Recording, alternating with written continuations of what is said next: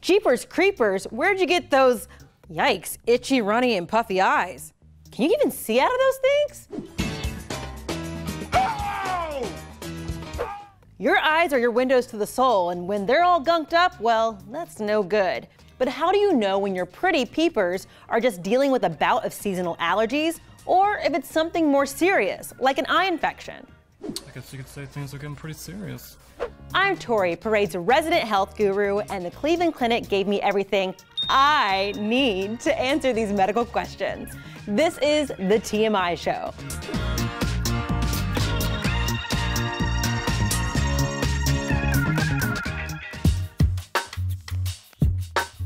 Burning red eyes can run the range from frustrating to painful, but before you start squeezing drops in there quite yet, you may want to consider if you just need glasses. Yep, sometimes simple eye strain causes red burning eyes, so go get your eyes checked if you don't have any other symptoms, especially if you find yourself squinting at the fine print.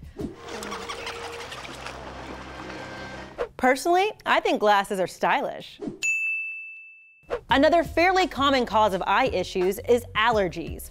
Whether it's ragweed, pet dander, dust mites, or more, no matter the culprit, allergens affect eyes in the same way.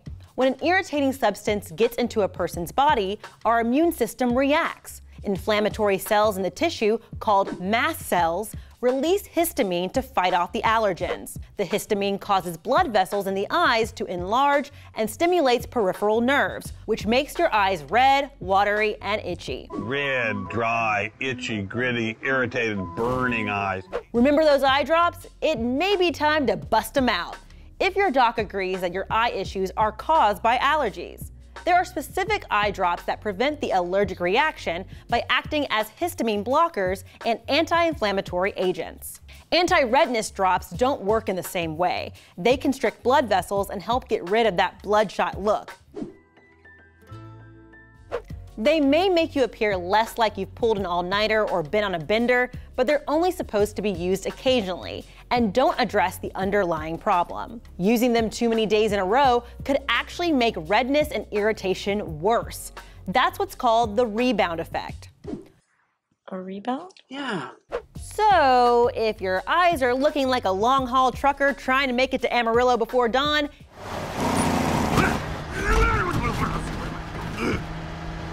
it's time to talk to your doc to find out what's going on.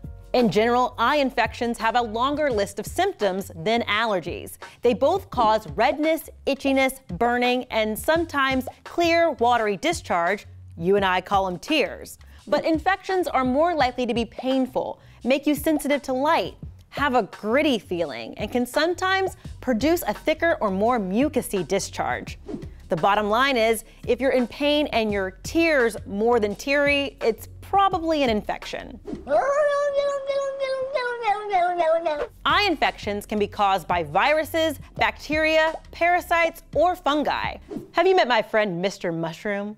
He's a fun guy. Infectious conjunctivitis, also known as pink eye, is probably the most famous of eye infections. It's common during cold and flu season. Holy crap! What happened? You got pink eye.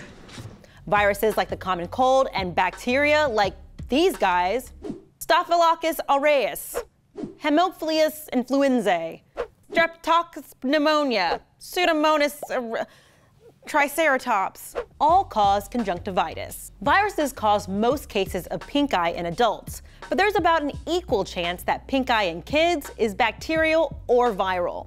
Although the symptoms of pink eye can be the same regardless of cause, discharge from the eye is usually more of a sign of a bacterial infection.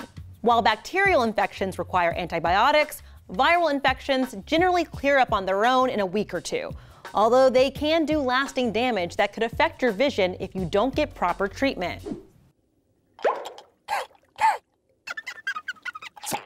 Don't go playing doctor yourself. If your eye is red or in any way bothersome, see a real eye doctor. Well, that sounds simple enough. Let's just do that. Have you ever had a sty? If you have, you probably got a red, puffy eye.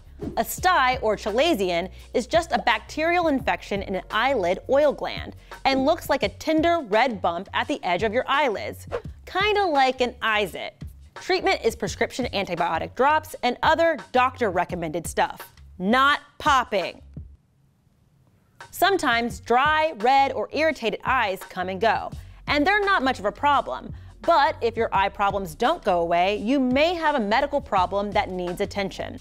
One possibility is dry eye, a condition that's often caused by chronic inflammation of the ocular surface, but can be caused by other conditions like rheumatoid arthritis. We need tears to keep our eyes healthy and comfortable. And when eyes don't produce enough, or produce tears that lack lubricating lipids, dry eye is the result. Some people with dry eyes will actually have excess tears running down their cheeks. What, you say? That's confusing. I kinda have to agree, but let me explain. When the eye isn't getting enough lubrication, it sends a distress signal to the brain. In response, the eye is flooded with emergency tears. But these reflex tears are mostly water. They'll wash away dirt, but they won't coat the eye surface properly, like normal maintenance tears would. If you have dry eye, artificial tears can help soothe your symptoms temporarily, but dry eye progresses over time, and research shows these drops alone aren't enough.